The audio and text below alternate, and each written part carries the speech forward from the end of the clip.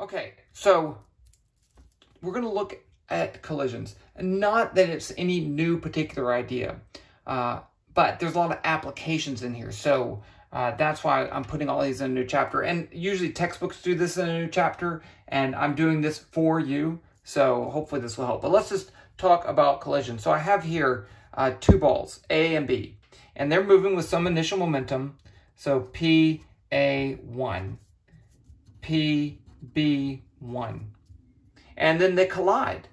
And when they collide, they push on each other. So ball B pushes on ball A this way. But since forces are always an interaction between two things, then object A has pushed back on B with the same magnitude force but in the opposite direction. So I have these two forces.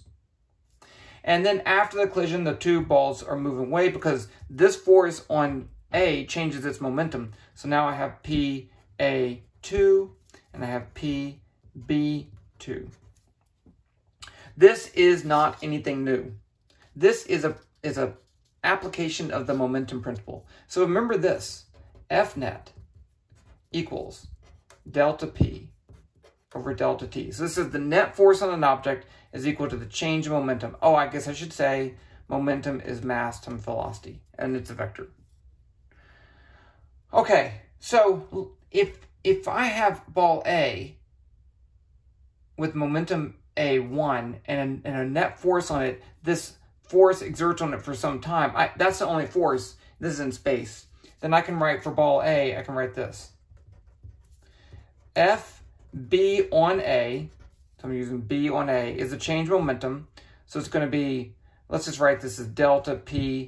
That's a change in momentum for A. And the interaction lasts for some time. Ball A. Ball B, I can do the same thing. FAB equals delta PB over delta T. But these are opposite of each other. FBA equals negative FAB. So that means that this has to be the negative of that.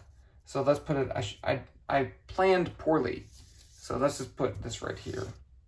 So that means delta PA, delta T equals negative delta PB, delta T. Because the forces are the equal and opposite. And what about the time? The times are the same. A can't be pushing on B any longer or shorter than B pushes on A. So these two times are the same, so they cancel. So now I have, now I can add this to the other side, and I get delta PA plus delta PB equals 0. 0 vector. This is important.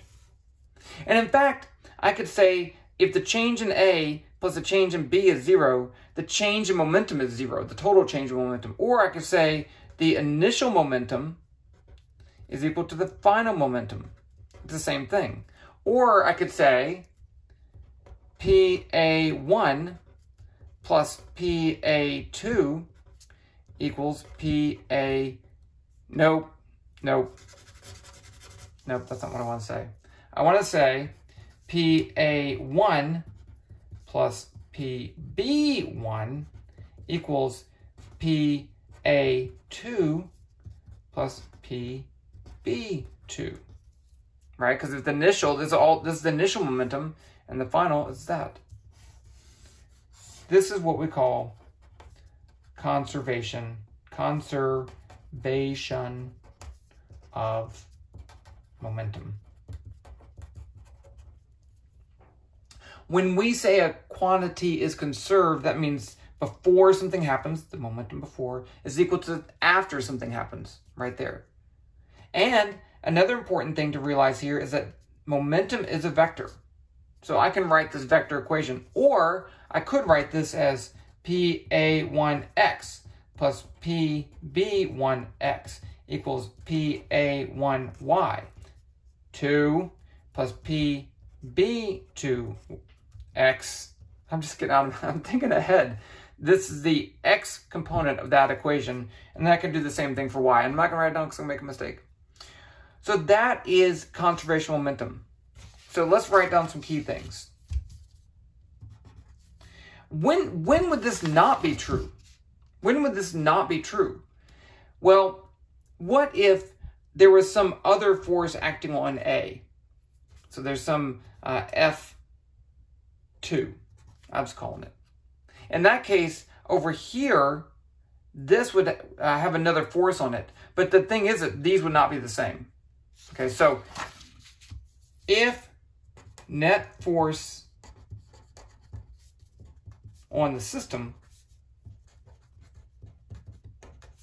equals 0 vector, that's on the system, then momentum is conserved.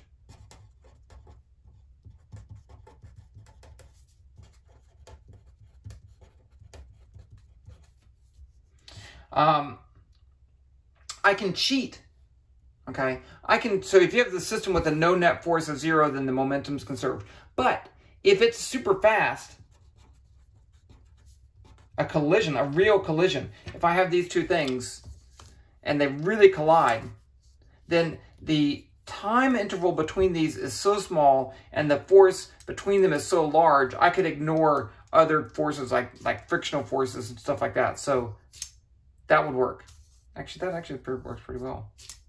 Okay, so I can do conservation momentum in the short time interval right before they collide to right after they collide. So super fast collisions, mostly true. Approximately true. So what else was I going to say? Oh, it's really 2 or 3 equations. Because you have the x direction, the y direction, the z direction. When you deal with things in the in one direction, then the sign matters. So if I call this the positive x-axis, this would have negative momentum, this would have positive momentum. But we always want to consider the change, right? So if it bounces back, it's going to go from negative to positive. So you just got to be careful about that. Okay, I think that's enough about collisions. We probably just need to do some examples. So I'll do collisions in one dimension first. I'll see you guys later.